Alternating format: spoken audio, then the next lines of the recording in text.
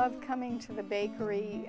It's all local people, and we've had our work on the walls for a couple of years now, and always just get such nice comments from the people that come here. Every now and then when we come in, someone will, like if I'm putting new cards in the basket or rearranging or taking a picture out or whatever, someone will say, "Is that you that did those?"